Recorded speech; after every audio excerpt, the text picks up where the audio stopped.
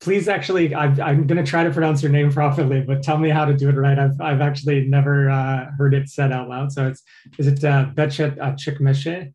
Perfect. Thank you for Wow. working on it, Zach. I really appreciate it. I Googled it and tried to figure out the transliteration. So, okay, great.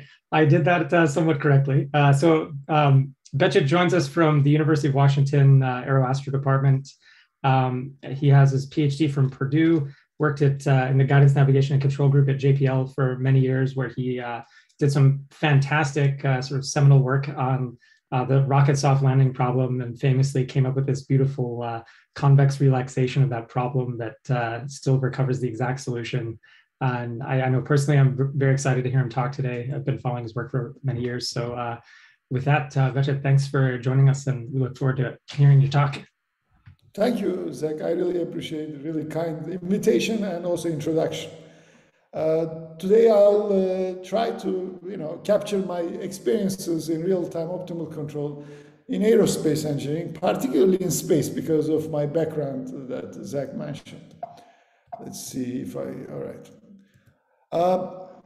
There are several applications that I have been involved in time, and these are really important applications for space engineering. One is planetary landing, particularly landing on Mars, that I have been involved in. I'll give a brief overview of these applications where real-time optimal control had played a role. And then, again, Zach mentioned about this. We extended the applicability to planetary pinpoint landing and G-fold, which is guidance for fuel optimal large diverts. It was a technology that came out of this, again, based on real-time optimal control. SpaceX took it several notches further, and they used real-time optimal control. Particularly, they use convex optimization. Again, convexity is at the heart of what I will talk about in their rocket landings over the last, I guess, 5 years now. And then there are other applications people have been conceiving about space, visiting asteroids, comets, and other really outstanding missions that there are many of them that people have been thinking about. Hopefully this talk will touch on some of them.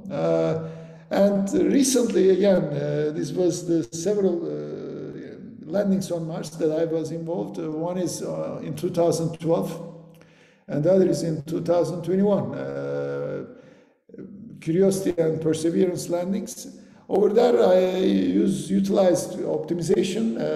It's not to the extent that I'll talk about it, because these weren't technology demonstration missions, so that we had to be conservative. But despite that, I was fortunate enough to find a problem where I could use optimization, and that made a difference. For example, here I designed the controller for the flyaway phase of the mission, which is the last phase of the landing, if you like. And using optimization allowed us to crash, actually, the sky crane, which landed the rover on the ground, and then it had to crash far away with a certain fuel allocation. In both missions, this flight that it performed on Mars were way beyond what they originally thought it could do. In the first one, it was 650 meters. In the second one, more than, I think, 700 meters. And this is a picture of the crash, actually. This was far away from the landing site of the rover, so it provided a certain amount of safety. Anyways, today, there are different components of decision-making, autonomous, let's say, decision-making for spacecraft or aircraft missions, for that matter. This is a way of capturing it, and I'll specifically talk about trajectory planning. There is mission planning, tactical planning. I don't want to go into too many of details, but trajectory planning is the part that I'll talk about, and then the feedback control. Again, this I will not talk much about. Here I will give a general view of what these things are. If you ever took a controls course, there is the feedback loop that you may know about. There's standard components, feedback control, state estimation. And then there is the trajectory planning. Trajectory planning generates the reference trajectories that the feedback control system has to execute, if you like. And if you design this trajectories well, then you get better optimality, better performance out of your system. The feedback control part ensures robustness. That's again a general comment, but it's pretty accurate. And the trajectory planner does this planning based upon typically a model that it has of the system. All right, and here, as I mentioned, convexity is at the heart of real-time trajectory planning or real-time optimal control. I use these words interchangeably, but when I say optimal control or trajectory planning, I mean the same thing, more or less. Here, if we formulate these problems, typically they turn out to be non-convex, meaning that your cost function may have multiple minima, or more importantly, the set you are optimizing over may be non-convex, meaning that if there are points that you connect with the line may go out of the set, the definition of non-convexity. The key point is convexification, which means you generate another problem, which is this didn't turn out to be the best way of presenting, sorry for that, but that may work. In this case, you have a convex function, meaning that you are optimizing, which may have a single optima or well-characterized convex set of optima. And you are optimizing over a convex set. What's the advantage, disadvantage? In the first case, it's hard to ensure convergence of a numerical scheme that you devise to find the optima. And typically, even in cases where it works, it may not work as reliably or it may work slowly. In general, of course, these are general comments. But when you convexify the problem, the convex problems have nice properties. You have fast algorithms that guarantee solutions for these problems, of course, to some numerical accuracy. And they are very, very reliable methods. That's the advantage. So if we can use tools of convex optimization, it's a good thing. That's the heart of the story here. And the convexification is the process of converting these problems on the left-hand side to the right-hand side. And typically, in control problems that we deal with, there are dynamics. The vehicle has some dynamics. There are state and control constraints. And there are costs and rewards that you have to optimize. They capture the mission objectives. And state and control constraints are, you don't have maybe a control force or torque bigger than a certain amount, like saturation, typical constraint. State constraints typically come from safety or other considerations of that kind. And what do we do for convexification? Again, this is a bit of maybe my research, but it's also, captures what others do too, what other researchers. First, there are techniques we have been developing on convexification of non-convex control constraints. For this type of constraints, we came up with a fairly generic setup for which we can losslessly convexify control constraints. I'll show some examples about that. And in shorthand, I call it as CVX, lossless convexification. And then there are, it's not always possible to convexify every constraint, obviously, and typically state constraints or coupled state control constraints are of this kind. And in this case, we utilize a method we call successive convexification. You can call it sequential convex programming. People use similar methods of this form. It generates a sequence of convex problems that in the limit hopefully approximates the actual non-convex one. And by solving them, you converge to a solution. Our guarantees in the second, when we have to use the second method, what we call here successive convexification, SCVX, is typically less strong. And the solution algorithms are not as efficient typically, but that's what we can do. Here is a motivating example. Maybe that's the example that got me going, at least about 17, 18 years, now 17 years ago, I guess. This is the Mars landing problem. This was a problem given to me in 2004 while I was at JPL. And the situation up to now actually is the following. We enter the Martian atmosphere, we slow down due to drag, we manipulate the drag forces by doing some maneuvers at the beginning during entry. Then we open our parachute. This slows us down even further at supersonic speeds. But at some point you have to cut this chute off and turn on your thrusters because Martian atmosphere is not thick enough to sustain a soft landing otherwise. And this lands you.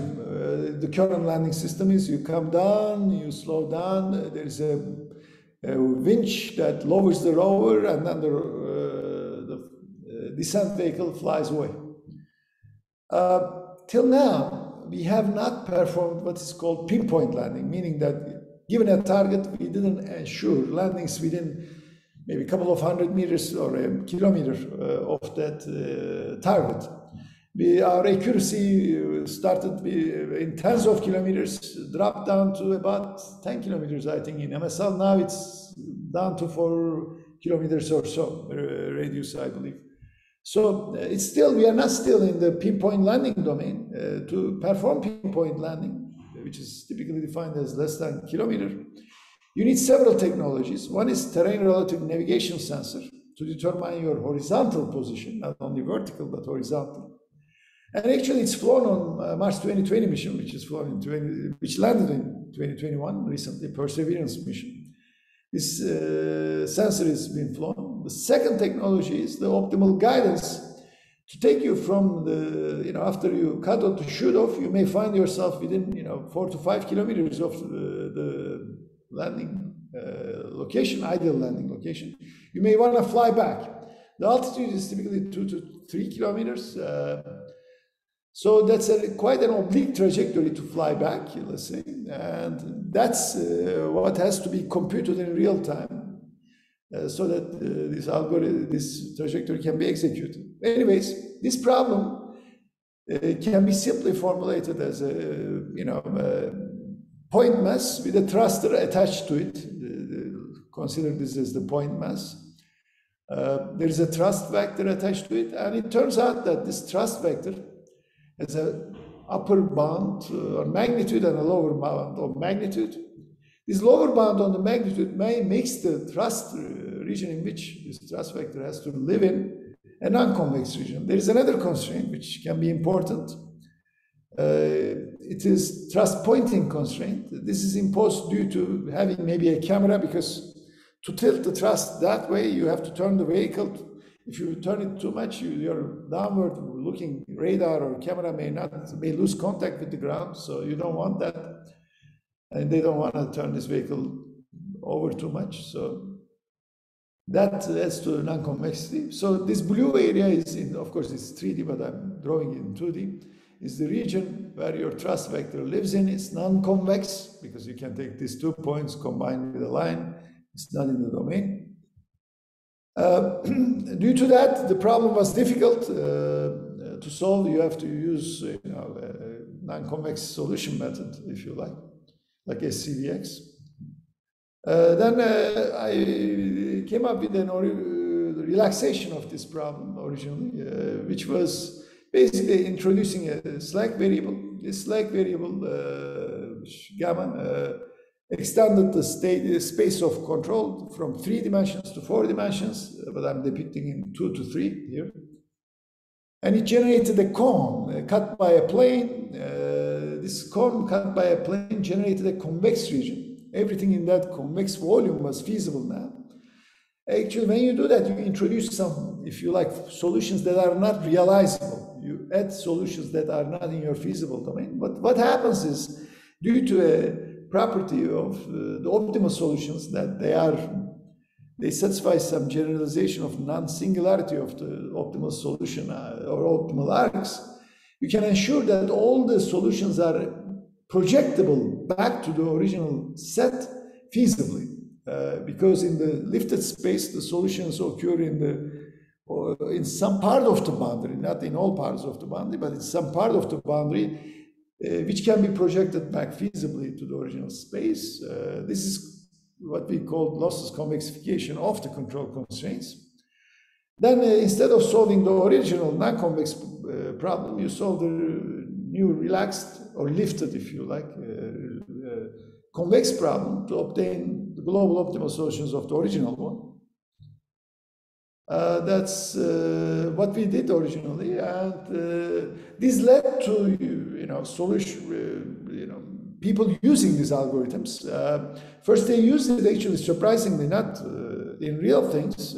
They used it in Monte Carlos. It's very interesting actually because they were not able to run Monte Carlos with other non-convex optimization-based algorithms, and that was slowing them down in their analysis. And so when I gave them this algorithm, they could run Monte Carlos now. They could run them fast, and they don't have to tweak stuff. Monte Carlo didn't crash or something like that. So they liked it. Eventually, I said, there are mathematical proofs. Nobody cared, of course. But since they saw it working on, in their Monte Carlos, they said, okay, this seemed to work. And it eventually built enough confidence that we got some funding and we put these algorithms on board a rocket in 2012. We did some flights with offline generated trajectories first because they didn't believe that this rocket could do these things first. But once they believed that, they gave us some more funding to fly these things on board the rocket in 2013. Then in 2014, both the terrain relative navigation sensor and the real-time trajectory generator work together on board. So there are some flight videos. I'll show you one that was taken in 2013, I believe. Again, this was before SpaceX, so SpaceX really overshadowed us, but this is all we got. But it's great that they overshadowed us, Can you hear the video? As the mass and engineering team performs the final system checks on Zombie, JPL's new fuel-optimal large divert guidance algorithm, known as G-Fold, is about to get its largest demonstration to date. With support from NASA's Flight Opportunities Program, this groundbreaking project enables JPL to validate robust landing technology. This Google Earth visualization is created from the actual trajectory data recorded by Zombie in flight. The trajectory may look simple, but this flight represented an unprecedented achievement in autonomous rocket technology. The half-mile translation across the desert was in fact a spontaneous landing diversion in which the rocket was commanded to abort its initial nearby landing spot during final approach, aggressively change direction, and begin following a new trajectory that was first calculated only 1 second earlier. The G-Fold computer calculated this new trajectory mid-air in real time, choosing a new landing site in the distance and optimizing the path through the sky to burn the least amount of fuel possible. Although the engineering teams knew the intended landing diversion before launch, the vehicle systems received the updated instructions mid-flight with no advance warning. Once commanded to change direction, the system instantly throttled up the engine and aimed the vehicle hard over to meet the new objective. This flight was yet another expansion of Zombie's vehicle flight dynamics, reaching a maximum altitude of 1,200 feet while flying out of plane with the landing pads, then traversing downrange nearly a half mile over the desert floor at more than 50 miles an hour before gently touching down within 9 inches of its target.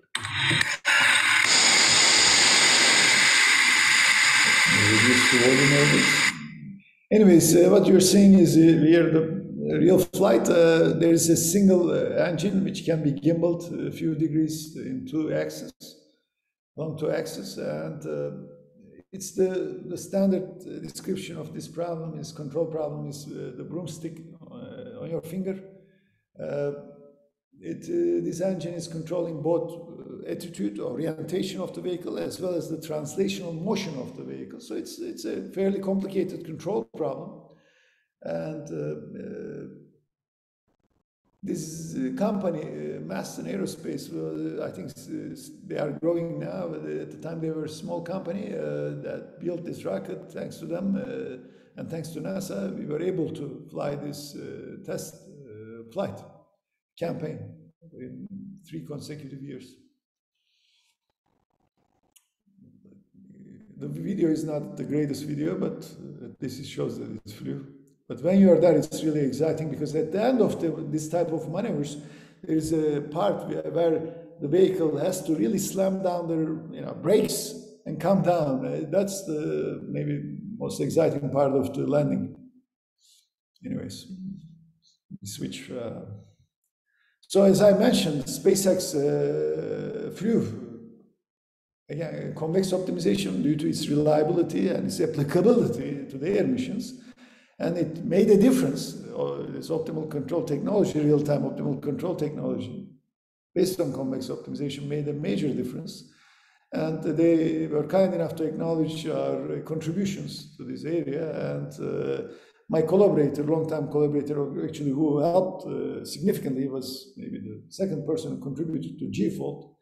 The most JPL, Lars Blackmore, later on joined SpaceX, and he did fantastic work there. He's now their lead engineer, controls engineer, I think, in their Falcon landings. He wrote this beautiful article I recommend everybody to read in the National Academy of Engineering Bridge, I think, magazine. He summarizes the development of control technologies for rockets and landing. Anyways, this is not the only example. For example, we have another problem, which is a similar control constraint. Here there is a quad rotor, any multi-rotor actually, and there is a thrust vector it can generate, which has an upper bound. If you look at it as a point mass again. And it has a lower bound on thrust too, actually, for some propellers. The reason is when you have zero thrust, then you lose control authority for orientation. You can't apply torque. So we want to maintain a level of lower bound on thrust.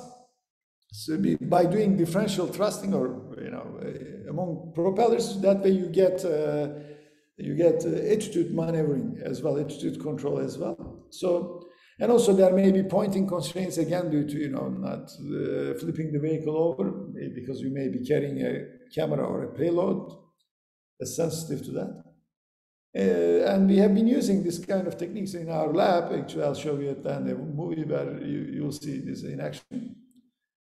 And again, we had the other problem for satellite docking to a spinning space station. We use this problem had other sources of non-convexity, but one was again about this minimum thrust and so on. There we use some of these techniques. I'll just quickly pass because this has a lot of details that I don't want to get into, but there's a paper both published and on archive, I believe. Another example of lossless convexification, maybe in space, is if you have different gimbaling available at different thrust levels. Maybe at high thrust level, you may not have a gimbaled engine. Maybe your gimbal is less, but at low thrust, you may have larger gimbal angles. Then the combined region of thrust, like depicted here, may be non-convex. Typically, you can handle these things with integer or binary variables, describing two modes, but you don't have to do that. We extended these techniques, mathematical techniques, to handle this kind of non-convexities as well. And now I'll switch gears a little bit, and I'll talk about non-convexities that we deal with, and they are hard to handle with lossless convexification because they are state constraints, and we don't have such relaxations in this case. And I'll show you some examples first, and then maybe a solution technique to handle them. We call them state trigger constraints. These are some constraint types that we are dealing with these days quite a bit, and I really enjoy seeing them. They are complicated, but they capture some constraints, complicated constraints nicely. The idea is, I try to depict it in picture, but basically there is a trigger. Let's say Z is your state or solution variable, whatever that may be. You impose a constraint like this one on the right when another condition is satisfied. So it's a conditional constraint. I rather describe this in maybe with some examples. And for example, by the way, there is something I want to say. This type of constraints typically, because it's what it says is, if you are in a set, impose another constraint, maybe that describes another set. So it's like taking intersections of two sets, in a way of speaking. And you can capture these constraints by using binary variables, but in optimal control, you have to impose these constraints for every time step, which even in discrete time, there may be many. And you may have multiple of these constraints. Adding binary variables is not typically a good idea in that case. You know, binary variables increase the complexity of the solution exponentially. But if we have been developing other techniques to handle them with this, again, with different ways. I show mathematically some of them here. They look like complementarity type constraints. Again, mathematics of this are in papers. In that case, you can handle them with continuous solution variables, which lend themselves better to the techniques that we use, which are based on convex optimization. So we prefer those formulations. Here is one example. This is called state-triggered line of sight constraint. In landing, you see these constraints actually. As you come down to a landing site, you may want to impose these constraints when you are at a certain distance. You know, when you are observing the landing location, you want to impose that. Your cameras are looking at the landing location, so they can observe the landing location. So the line of sight constraint on the camera is triggered by your distance to the location. Another interesting was state-triggered approach angle constraint. This one is even more intuitive. You want to be in an approach cone, or sometimes they call it glide slope. You don't want to come down too close to the ground. You want to be in this greenish cone when you are at a certain distance, when you are below a certain distance to the target. So when you are in if you think of it, when you are in a sphere around the target, you want to be in this cone, if you like, all right? This region, in both cases, the trigger is convex. Actually, it's interesting. And the constraint is convex too, but this region is you have to be here. But if you take the union of this with the outside region where you can be, the union is non-convex. So the resulting region is non-convex. The constraint is non-convex. Another one, in this case, a rocket example. Let's say you have a rocket going up. You may have a velocity-triggered angle of attack constraint. When you are at high velocities, you don't want your angle of attack too much.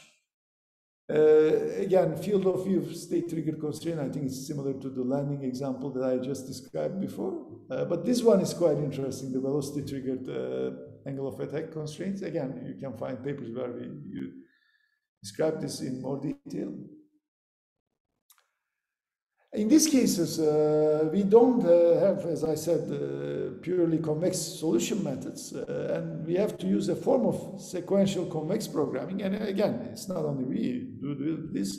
For example, different groups who are working on real-time optimal control use similar methods. Zach's research group, for example, in Stanford, as well as Marco Pavone's research group in Stanford, and others around the country use this type of methods. So here, what you do is you have an optimal control problem again with the cost, dynamics, state and control constraints.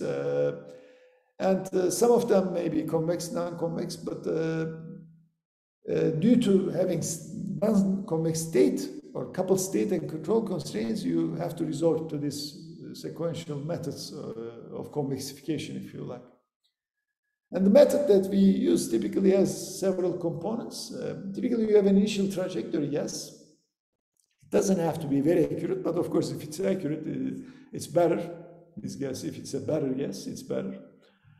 Then what you do is you use this initial trajectory to linearize or convexify in general the non-convexities. There are several things you do, for example, to handle artificial infeasibility that you may induce to the problem. You put what we call virtual controls or buffers. And also you impose what we call trust regions to eliminate the possibility of having unbounded solutions. Trust regions are regions in which your approximations are good, if you like. And then you discretize as well, so that you have finite dimensional problem. And then you have a convex finite dimensional problem, which sub-problem we call it, convex sub-problem. You solve this with a convex solver. You generated the next trajectory, you use this one to convexify and do all these things again, and this iterative loop continues. What you are doing here is you are generating a sequence of convex subproblems, and the final convex subproblem you have, hopefully, is close enough to the actual non-convex problem, approximates it well enough so that you can use this solution as the solution to the approximate solution to the non-convex problem. Here is an example. This is one that actually we put on GitHub. I believe you can find the code for this. This is the flip maneuver of the SpaceX vehicle. Of course, we didn't know the vehicle's parameters or anything like that. We made it up by guessing. So SpaceX didn't give us any information. I have to put this disclaimer. But it captures the essentials of the problem. It's the 2D version of the problem where we have 2 translational degrees of freedom and 1 rotational one to simplify. But it's a good problem. It has enough number of non-convexities. Here is a brief description, and we solved it in some, my student gives some properties of the solver that we use. We use Ecos here, apparently. I think because he wanted to make it publicly available. I would encourage you to access this solver. And here is the GitHub address. I can distribute these things, and you can go to our website. I think there's a link there. Here is a typical maneuver that's generated. He used 2 different methods of sequential convex programming. He's comparing them here. One is called penalized thrust region, the other is the successive convexification. I talked about this one, but this one actually, though the CVX seem to have better theoretical guarantees that we obtained, the one that we don't have better theoretical guarantees work better, that's I guess always the case. It's also surprising. We are trying to analyze this method a bit more nowadays. Here are some convergence, how quickly it converged. This is a typical situation. These methods typically converge quite fast. After a couple of trajectory optimization iterations, we get really close to the desired solutions. Now I will switch gear a little bit, and I'll talk about the numerical methods. Another piece of the puzzle is having the right numerical methods to solve these problems. Let me check the time and see if, sorry, I don't have my clock with me, so I have to do this silly trick. View screen. Because whether you have a losslessly convexified problem or you are using a form of sequential convex programming, you have to solve convex problems, never at the end of the day. And here we are going to discuss some methods that actually I think are promising, and a lot of people, again, our colleagues, Zach included, are working on, I think. These are first order methods to solve convex optimization problems. Typically the problems that we end up solving are what are known as second order comprogramming problems, SOCPs. Here is a method that I'll describe, a first order method that doesn't use Hessian information but only uses the gradient information to solve these problems. In the past I have been using IPMs, interior point method algorithms. I didn't develop any specific one. I implemented existing methods. I have been using a primal dual IPM over many years based on what's known as Mehrotra's heuristics. But recently I find the use of first order methods very appealing for several reasons I'll describe hopefully well. One is they are simple. Anything simple is good. Not only technically, but also to promote these methods. Here is a published version of what we are working on. There is another version that has more capability that's coming hopefully soon. But Here is you have a quadratic cost, some linear equality constraints, and some convex inequality constraints captured by these inclusion relations, where Z is a closed convex set. And this is what we call projected, proportional integral projected gradient algorithm. Actually, it's an interesting algorithm. The equations may not look very intuitive. It's just what it does is it generates a gradient, and then based on a gradient, it takes a step, it projects the new iterate to the set Z, which is a closed convex set. That's what it does at the heart.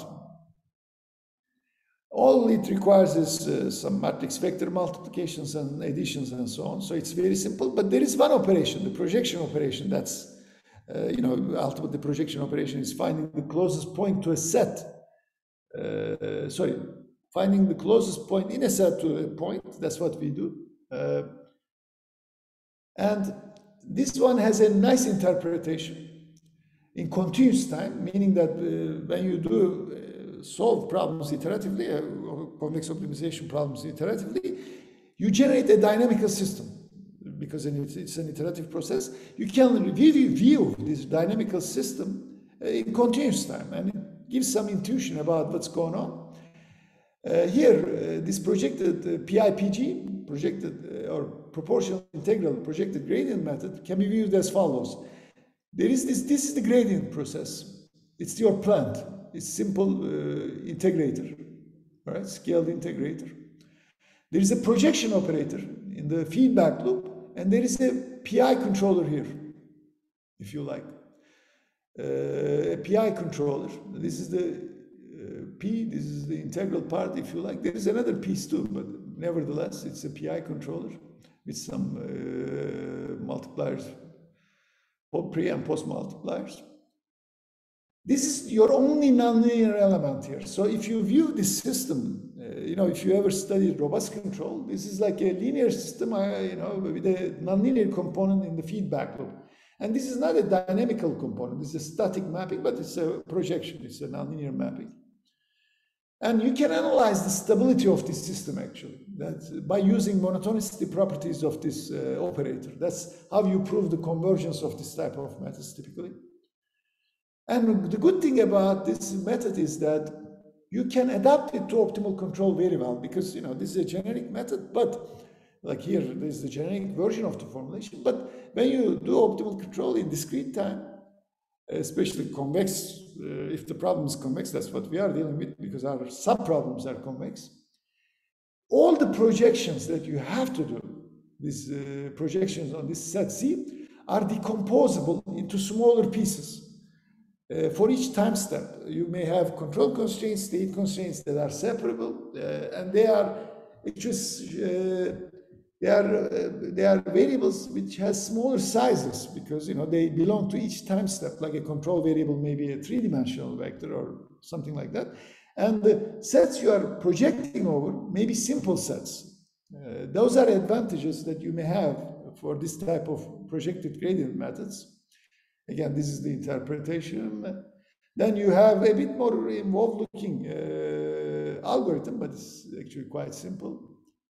This paper is recently published, the updated version where these equality constraints are removed and there are conic inclusion constraints. We replace them with conic inclusion constraints that include equalities. It's coming soon. Anyways, these are some simple sets on which you can do the projection analytically in closed form expressions. All right, so you don't have to do any iterations or something like that. So they are simple projections. That's what, and then you can also do intersections of them. That's our new paper, quite efficiently actually.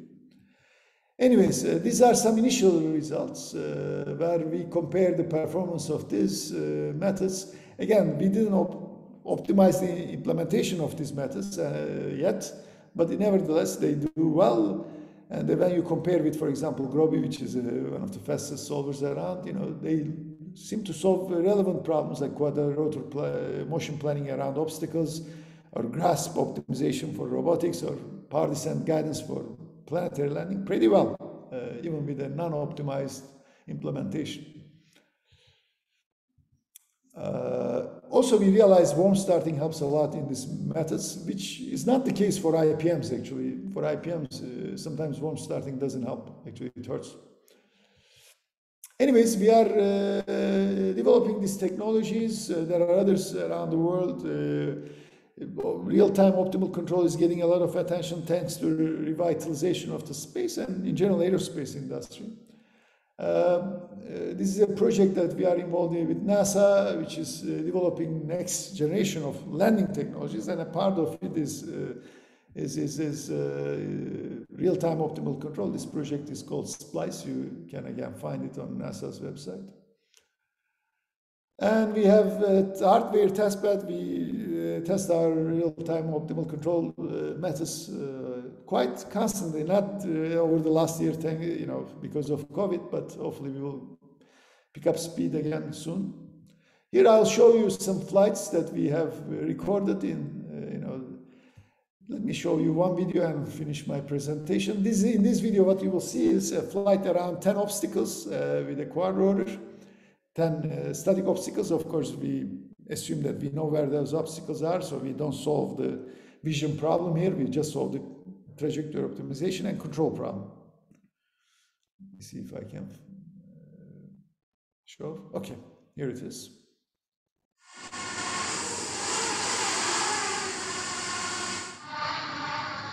Here, what you are seeing is, I stopped it briefly. We are, in this video, you are viewing our panel, our laptop, or we have a handheld device actually that you can view these things.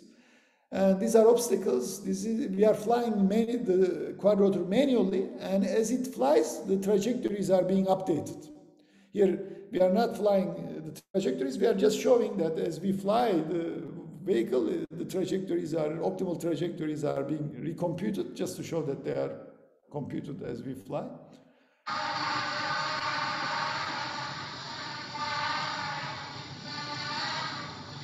And then you will see some of these flights.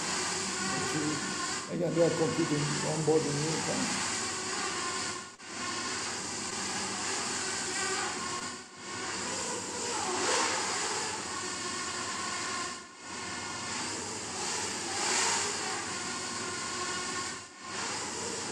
These are very aggressive maneuvers actually as we go further.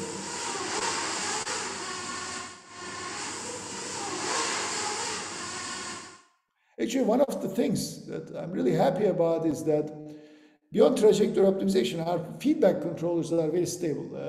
And there are good reasons for it, but it's a subject of another discussion. And that makes the aggressive trajectories feasible. Without a good feedback controller, these are typically very risky. And let me show, I don't have that video. But I thought I had it, but anyways, maybe next time. We have a YouTube channel. You will see other videos where we are flying through mobile obstacles, other quad rotors. That's also fun to watch. This is my group. There have been a lot of people who contributed to this work over years. I'm getting older. They are still at the same age because students seem to move away, and then new students come and join our group, and they all contribute. So I'm really thankful to their work. Also, I have had a lot of collaborators. Some are listed here, some are not, and they really contributed intellectually to our, to this work. So it's a community effort. These are our sponsors. I really thank you for the invitation and for your attention. Thank you very much.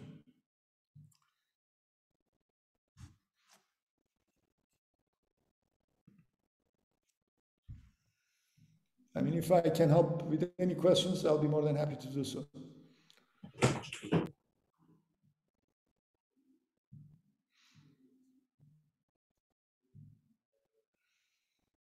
I hope I didn't lose everybody.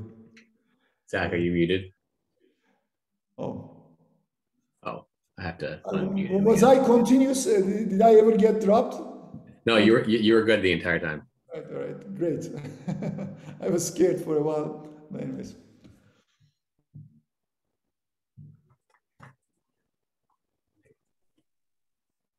All right. Sorry for the technical glitches, but yeah, Bechet, thank you so much for the fantastic talk. The technical things seem to work pretty well. So I think all good there. The way we'll run this now, we have maybe 15 minutes for Q&A. So if anyone wants to ask questions, feel free to hit the raise hand button and speak up. Otherwise, if there's some technical issues there, just type it into the chat and I can read them out. So we have a first question already from Farbod. Okay, thanks a lot, Bechet, for a nice talk. I really enjoyed it. It's very interesting to see that how the trajectory optimization of such a agile maneuvers in these platforms. So I was wondering about the last video that you showed us. You were trying to avoid these obstacles, right? So are you using this algorithm that you presented in the end? What was PIPG?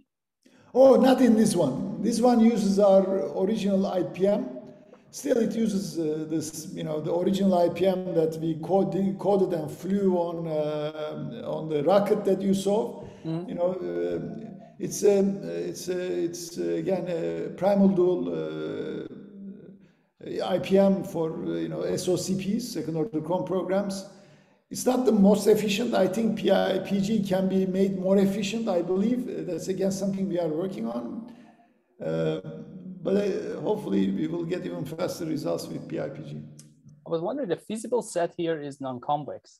Is that right? Yeah, because of the obstacles. The holes, yeah. And how do you? How do you use a convexification for this constraints, or? There are two non-convexities here. One is the thrust vector has also non-convexity in this case because of the fact that our propellers has to always be on for attitude control. There has to be a lower amount on thrust. That we losslessly convexify. That was okay. The problem was obstacles. Those are non-convex state constraints. For this, we use again sequential convex programming technique called successive convexification. Each subproblem was losslessly convexified for control constraints. But we generated a sequence of trajectories. What we do is, we start with actually line gases. Based upon that, we generate separating hyperplanes. Again, with that you can only ensure local optimality. Because you may be on not the optimal side of the obstacle. If you don't want to do something exhaustive, that's what we have been doing. That's what we did for that part. Okay.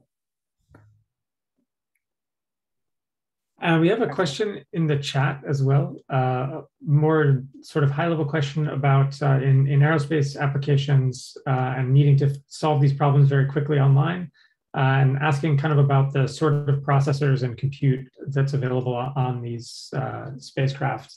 Are they, I guess, general question about the types of computers you're running these algorithms on? This is actually, again, an interesting question, because one of the things that really causes a lot of headache proposing new technologies of this kind for space is the limitation of the processors on board spacecraft. Typically, they are 15 to 20 years behind, 10 years, 20 years. It depends on the situation. Like the landing algorithms we tested on PowerPC 750. I forgot how fast they were, but they are really, really slow. They are space hardened. Space hardening takes a lot of time, energy, money. So that happens not often. For that reason, we are always very limited. For that reason, GNNC, or guidance control, navigation control engineers, are very sensitive to putting this, computationally what they call heavy algorithms. Okay, actually they are not heavy, but to their standards they are heavy.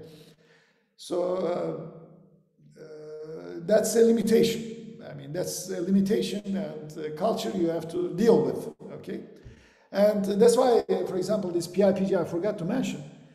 These kind of first order methods are great because they look so simple. Like when you show them the algorithm, oh, this is a simple algorithm. It makes sense.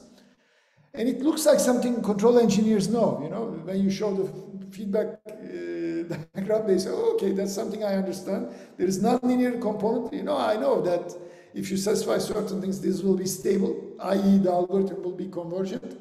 And it will be fast potentially because, you know, they are simple algebraic expressions they see. That's really good in general because, you know, you have to still prove that it's fast, of course, but, you know, we have to work on all these things ultimately to make sure that these algorithms may go eventually to some mission.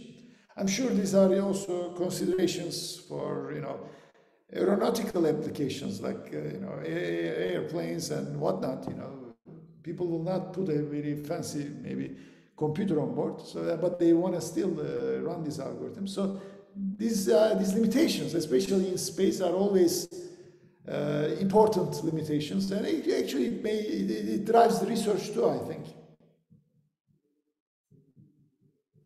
Okay, we have one more in the chat so far on the PIPG method and asking about the convergence rate and how does it compare to second order methods. That's a very good question. They are typically quadratic convergence, I believe we obtained. Let me try to remember the last paper. But there was one other, they are typically much faster than, or at least as fast as other first order methods. That's what we proved mathematically and observed also with numerical experiments when we compare. But there was another interesting property of PIPG, that the recent one that we are working on, that it also ensures convergence in the constraints faster. You know, like the constraints seem to converge faster, certain constraints, which is also important. Like you get a feasible solution quite fast. That's also a nice property of PIPG. For example, for IPMs, you are a bit in the dark. You know, till convergence, you don't know what the heck happened. But when it does converge fast, typically it takes less number of iterations because they are second order methods. But per iteration, the cost of computation is of course high, much higher. So that's the type of comparison maybe with a second order method like an IPM. How do you say it? More iterations, but per iteration you have better convergence. We have good convergence properties that we proved mathematically and demonstrated on experiments, numerical experiments. I hope I made sense. Yeah. Okay, Brian, I think you were next. Yeah, I've got just a follow-up question on that. Have you done any comparison on the PIPG algorithm with these kind of like augmented Lagrangian methods? Particularly, we've done a little bit of looking into augmented Lagrangian, applying it to conic problems where you do a very similar projection operator on the dual variables, but your primal variables are still being optimized using like a full second order method. Oh, I see. And so I'm curious if have you done any comparison with that type of algorithm? To me, they seem, at least on the surface, like they'd have some similarities. I don't think we did to the particular type of algorithms. I think my student made comparisons to ADMM. There is another method. I forgot. I had the acronym. I forgot the acronym for it. It's another method. I can forward the paper. I think he's going to put it soon on archive, so you can see the exact method he compared to. And basically he compared to first order methods. I don't think he compared. I think yours is somewhere in between the second order and first order kind of, you know, method. I'll mention to him actually. Maybe he will have. You know, is it difficult to implement? Because typically that's the bottleneck. If it's not, he may, or if you have code, he may use it. Anyways. I mean, most of our code is written in Julia, which I saw you guys were also using, so we could probably share some code. I think they are coding in Julia too, if I'm not mistaken. I have never coded in Julia, so I'm not really good at. I know how to use MATLAB, Python, and C. I'm getting old. So, but I think they are using Julia, so it's probably easy to modify or play with their code. I'll also ask them when they are ready to put it on GitHub or something. But if you want to check the successive convexification implementation, I believe there are quite a bit of the code is on GitHub. Awesome. Yeah. I'll definitely be checking it out. And also, we wrote recently a paper that we submitted, but there is an archive version of the paper that my student Danilo Maljupta put on archive. There are a bunch of examples there for successive convexification. I forgot to mention. Co-authors are from Stanford, you know, your colleagues Marco Pavone and his group. And there are a lot of examples with code that I believe right now accessible. Sorry, I went a bit more than your question asked. Sorry. I know. Thanks.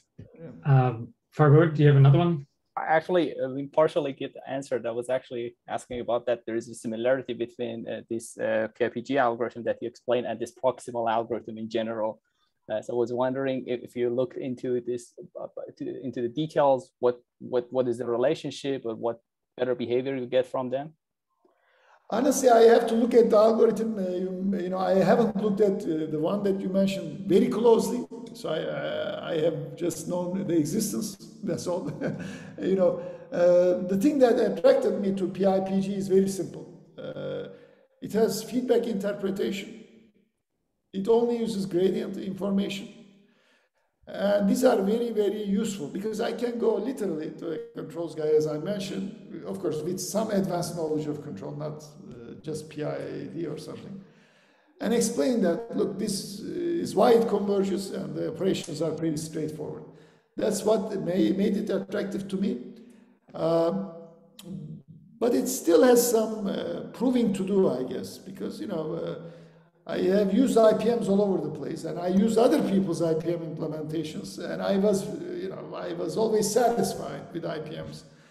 With first order methods, you know, will they run into some issues that I haven't foreseen? I mean, there is a lot of work going on. You know, you guys are working on it. There are probably other groups who are doing this kind of work. So hopefully there will be enough. You know, enough momentum of this type of methods, and hopefully, you know, they will show, they will prove their promise. Let's say. I agree with you. I mean, we recently started looking to such an algorithms also for legacy system, and it seems that they are very robust.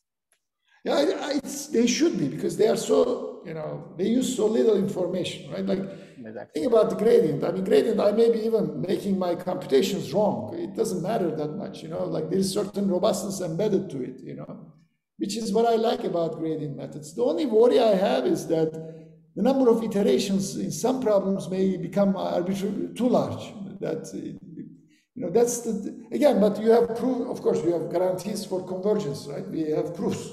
But the problem is, with all these proofs, there is a joke that I heard also from Stephen Boyd. All IPMs work, you know, converging 20 steps or something. You know, this is a bit of a joke, but, you know, I was independently making that joke before, you know. Like, I haven't seen any problem which took more than, I saw, of course, but, you know, very rarely problems that took more than 20, 25 steps of an IPM solver. In this case, I don't know. You know, the complexity analysis says one thing, but if you hit the limit of complexity analysis, it's never good, you know. Typically, you want to really be not pushed to the theoretical limit. You see what I mean? For practical purposes. And that's what IPMs prove themselves with, you know, like if you ever compute the theoretical bound, you never even come close. You see what I mean? In these cases, will we ever come close, and will it be the regular occurrence, or will it be like IPMs, you know, there will be theoretical bounds, but you will never come close, you know, I don't know. Am I making sense, or am I? No, absolutely. It's interesting. Thanks. So we're technically out of time now. Hopefully I can be a little bit selfish and ask one small technical question. I'm wondering on these, the state-dependent constraint stuff, you have these complementarity conditions. Are you actually solving like a mathematical program with complementarity constraints directly, or do you have some other method for handling these things? We basically approximate, or not approximate, we use some functions to represent them, you know, functional equality constraints, you know, we use mean function or something like that. But then recently we start using soft means, you know, and then we use homotopy parameters. It's getting really dirty after, you know. You start with something, it seems to work in some problems, then you run into other problems in other cases. Then we switch to homotopy. Then homotopy has nice properties, but, you know, these are ultimately nasty constraints, you know. We should talk about this some more. I have a lot of experience and pain trying to solve these MPCC problems with all kinds of methods, like you say. And I think we've hit on something that actually works now that's really good. That is based on it's based on exploiting sort of similarities to interior point methods. Actually, these are, I think they have a lot of, how do you say it, insights they can provide, this tackling these problems. One paper, again, we put online is about the homotopy stuff that we did for thrust overbound. This is an applied paper, but when you deal with a bunch of thrusters with impulse bit, you have this kind of constraints. And my student, Danilo Magliuta, went a long way in terms of dealing with those things. The problem is typically, mathematical guarantees become a bit softer, of course, unfortunately. But what I'm looking for is also methods which has practical value too, as well as theoretical. I am always open to new ideas, new methods in this domain, because I think it's a wealth of situations that we will face. Actually, recently I realized also homotopy and the S procedure, right? Like when you have triggering going on, it's almost like this conditional stuff going on. It's almost like this S procedure that we do in convex optimization, a constraint being active when some other thing is active. If both are convex, you combine them with S procedure. This is a standard trick, if you ever did linear matrix inequalities or things like that. And in that, you introduce a new solution variable. It acts almost like a homotopy parameter. There are all these interesting connections. So I'm sure you guys update some other interesting things too. I'm looking forward to. Yeah, we should talk more about this. Okay, so in the interest of time, I think we are out of time. So I guess we'll have to stop here. But would love to chat more about all these things. So thanks again so much for the talk. Really interesting. Really enjoyed it. And tomorrow we have the actual live workshop session as part of the conference. So hopefully we'll see everybody tomorrow. I'm actually I need to check my calendar on the times to verify one more time. So tomorrow we start at 1 p.m. Eastern and go to about 5 p.m. And we'll have several in-depth tutorial sessions for different solver tools. We'll have a virtual poster session. We'll have a great panel discussion with all of our keynote speakers. So please join us tomorrow for the live session. Thanks, everyone. And thanks again to Bechet for the great talk. Thank you very much for the invitation. Again, Zach, did you send any invites for those sessions already, or? We've been trying to advertise them, yeah. I can forward you the emails. If you have some more emails lists that you can send them out to, that'd be great. I'll appreciate that. I'm on travel. I'm a bit absent-minded. If you send, I'll really, really appreciate it. Thank you. Yeah, we'll send it. No problem. Thanks. Thanks for coming and listening. Bye-bye.